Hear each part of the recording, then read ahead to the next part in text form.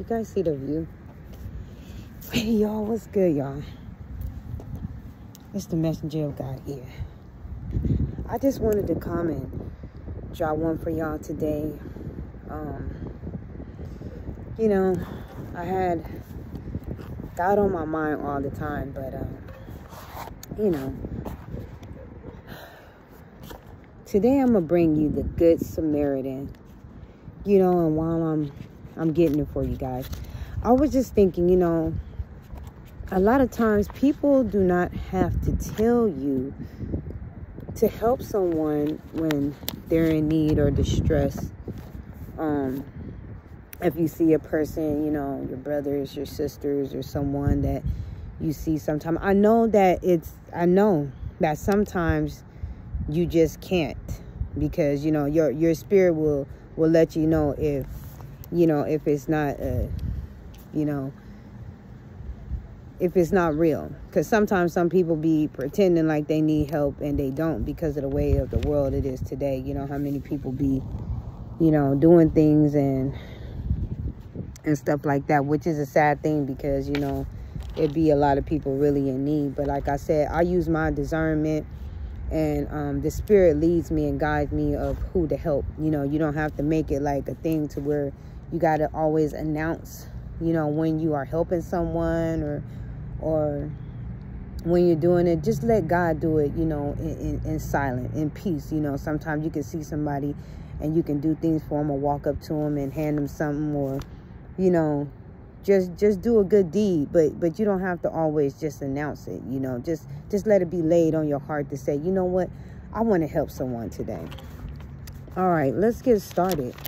The Good Samaritan. Yes, okay, so the Good Samaritan. In Jesus' time, the Samaritans lived in Samaria in the central Palestine. Many were descended from people who had settled in Israel after it was conquered by the Assyrians. The Samaritans and the Jews were sworn enemies. By using a Samaritan in his story, Jesus taught that one should be compassionate to everyone, to enemies as well as friends. Okay? The Samaritan put wine and oil on the wounds of the injured man. He applied wine as an antiseptic, then soothed the wound by coating it with olive oil before wrapping the wound in a linen bandage. Okay, which I'm gonna read the story to y'all. Okay, always remember to humble thyself as the Samaritan did. Okay, all right. Now, when I wrote down the meaning, I put Samaritan, a charitable or helpful person, a native or inhabitant of Samaria. Okay, a person who is generous in helping those in distress. Okay. Also, I'm gonna read from y'all Luke 10:33, which I'm gonna read the whole thing, but it says, but a certain Samaritan, as he journeyed, came where he was, and he saw him. He had compassion on him. Okay, make sure that when you keep the law of God, it means keeping his commandments. Okay, now let's start off with the Good Samaritan in Luke chapter 10, 25 through 37. Real quick lesson today. Just want to speak on being a good Samaritan. Okay, and then a certain lawyer arose to try, to test and tempt him, saying, Teacher, what am I to do to inherit everlasting life? That is, to partake of eternal salvation in the Messiah's kingdom. Jesus said to him, what is written in the law? How do you read it? Verse 27. And he replied, you must love the Lord your God with all your heart and with all your soul and with all your strength and with all your mind, and your neighbor as yourself. And Jesus said to him, you have answered correctly. Do this, and you will live, enjoy, active, blessed, endless life in the kingdom of God. And he, determined to acquit himself of reproach, said to Jesus, and who is my neighbor? Okay, Jesus, taking him up, replied, a certain man was going from Jerusalem down to Jericho Because, you know, God always spoke in parables, you know. He always used, like, you know, farm animals and the things he was raised up on. You know, if you notice, you know, because he was a carpenter, you know, he talked about, you know, farm animals. He always used animals and seeds and farming and the things that he did while he was growing up here in the flesh. He always used the things that he did and what he did here on earth and put them in parables, okay? So that way people could understand it, okay? And when you got to know him and believe in him, you begin to understand him, okay? Always ask for understanding, okay? And you will be able to understand, but you have to believe. A certain man was going from Jerusalem down to Jericho, and he fell among robbers who stripped him of his clothes and belongings. I remember I was telling y'all this story that happened to me drinking. And this remind me of it, the Good Samaritan, okay? My friend who helped me and you know, he saw me and actually came over and they helped me. But listen, okay, because this led me to this. Jesus, taking them up, replied, a certain man was going from Jerusalem down to Jericho, and he fell among robbers who stripped him of his clothes and belongings and beat him and went their way unconcernedly, leaving him half dead as it happened. That's exactly how I felt, okay? Now, by coincidence, a certain priest was going down along the road. And when he saw him, he passed by on the other side. Okay? Ain't that sad? Sometimes when people can see you in distress or see something wrong with you, they'll see you like, let me go on across the street so he won't, you know, ask me for some help or you know, or so you won't have to help them. Ain't that sad? Okay, let's keep going. A Levite likewise came down to the place and saw him and passed by on the other side of the road. But a certain Samaritan, as he traveled along, came down to where he was. And when he saw him, he was moved with pity and sympathy for him, and went to him and dressed his wounds, pouring on them oil and wine. Remember I told y'all about the oil and wine that he used for first aid? Okay. Then he set him on his beast and brought him, which is like his donkey, I believe his donkey. He set him on his beast and brought him to an inn and took care of him. Okay, I only got a little more. And the next day he took out 2 denarii. Okay, that's 2 days' wages, and gave them to the innkeeper, saying, take care of him, and whatever more you spend, myself will repay you when returned.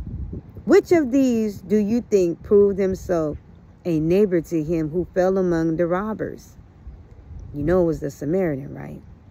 He answered, the one who showed pity and mercy to him. And Jesus said to him, go and do likewise. You see what I'm saying? He's trying to give you an example of how sometimes people can pass you up and pass you by and will not help you.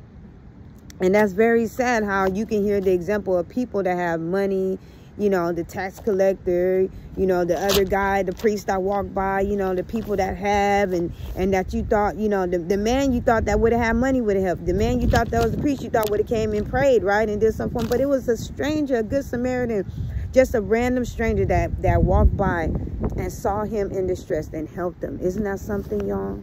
That's why God always tells us to love one another, which brings me to the source of love in 1 John chapter 4, 7 through 21.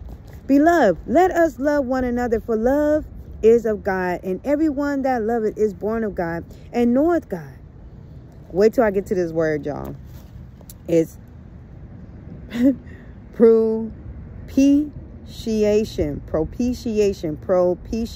Okay, that's what I'm going to speak on, including this propitiation, because I made sure I broke this word down.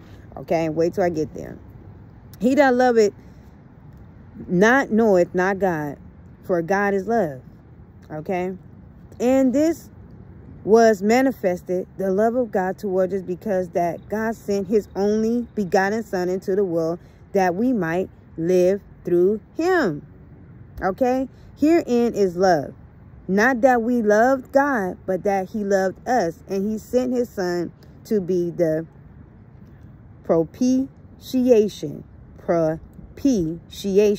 Okay, now let me give you the definition of this word, but I'm going to tell you what it meant in this story. Okay, propitiation means the act of gaining or regaining the favor of goodwill of someone or something, okay? And further on, you know, I was going over this with my mom because, you know, we got into this word. I told y'all remember like how I was telling you guys how to play that word game, to take this word and try to break it down in every way that you can so you can understand it. Well, here's the word, okay? And so what we had got out of it, my mom was saying, she was like, trying to get on God's good side. You want God to forgive you for something you have done. Propitiation, okay? And also, when we came back over here in the Bible, we read this verse. This is also what we came up with, y'all. It's amazing, okay? I know we see this definition, but I believe propitiation for our sins, okay?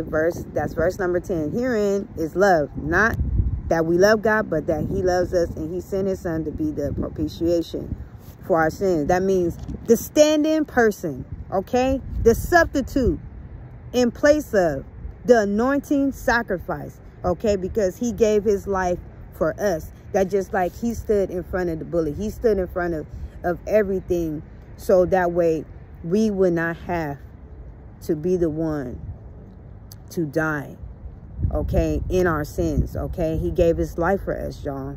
All right, let's keep it moving. Beloved, if God so loved us, we ought also to love one another. No man has seen God at any time. If we love one another, God dwelleth in us, and his love is perfected in us. Hereby know that we dwell in him, and he in us, because he that hath given us of his spirit. Verse 14, and we have seen and do testify that the Father sent the Son to be the Savior of the world. Whosoever shall confess that Jesus is the Son of God, God dwelleth in him, and he in God. That's why I always say, greater is he that is in us, y'all. And we have known and believed that, verse 16, and we have known and believed the love that God hath to us. God is love, and he that dwelleth in love dwelleth in God, and God in him. Okay? Herein is our love made perfect, that we may have boldness in the day of judgment. Y'all forgive me for like tripping over my words, because sometimes I fumble a little bit, but y'all catch me if you can. I pray for the sister. Herein is our love made perfect, that we may have boldness in the day of judgment. I'll be very excited in the spirit, Lord. Thank you. I always tell the Lord, thank you so much, because you know what? I know that he's a good God, and I know he is. Yes, he is. Thank you, Lord. Okay. Herein is our love made perfect, that we may have boldness in the day of judgment, because as he is, so are we in this world. There is no fear in love. See that? There is no fear in love, but perfect love casteth out fear. So remind you, if you have love, you won't have fear. But if you have perfect love, that agape love, you won't have fear, which meaning that, you know what, you will love others. You know, you wouldn't hate others. You wouldn't, you know, do wrong to others, but you will love one another, help one another. Okay, let's keep it going. Because fear has torment. You know, that demon spirit that's inside you, that's tearing you up, because you know what, you'll be sitting up here torturing yourself and going through so many things because you don't have love in your heart. And you know, God is love all by himself, and that's why he wants us to have the same love that he does. Okay, because fear has torment. He that feareth is not made. He that feareth is not made is perfect love. Verse 19, we love him because he first loved us. Okay, and this is what I wanted to read that went along with the Good Samaritan verse. Okay, 1 John 4, verse 20 and 21, that went with this. Okay, if any man say, I love God, and hated his brother, he is a liar. For he that loveth not his brother, whom he hath seen, how can he love God, whom he have not seen? Okay, and this commandment have we from him, that he who loveth God love his brother also. So I'm telling y'all, it's like this. How can you sit up there and say that you love God if you hate your own brother? You know, your own brother, your own sister, your own family member. And see, sometimes I want y'all to know this little table is so small, y'all wouldn't even believe that I got my big self over there in it. Okay, hold on. All right, y'all. I just want y'all to take a walk with me real quick, because I told y'all I like walking, you know, and showing y'all the trees and the clouds and stuff, okay? Isn't it nice? Look at these clouds. Oh, God is an artist. You know, and like I said, I wanted you guys to know that we have to love one another, because if we don't, it's like, it doesn't make any sense, you know? It's like, how can you say that you love God, right? But you have hate for another person in your heart. You can actually hate someone else. God is not hate. God is love. He loves everybody, no matter if they're good, no matter if they're bad, no matter if they're big or small. God loves us in all different ways, you know. But the thing is, in order for you to have that love, always remember, you got to love yourself before you can love anybody else. And I love y'all, okay? I just wanted to talk to you guys today and come to you guys today and tell you about the Good Samaritan. I love y'all. And I'm telling you, it makes you feel good when you can make someone else smile. If no one told you that you was beautiful today, remember that you are. Just the way that you are, y'all. And I love you. All right? Later.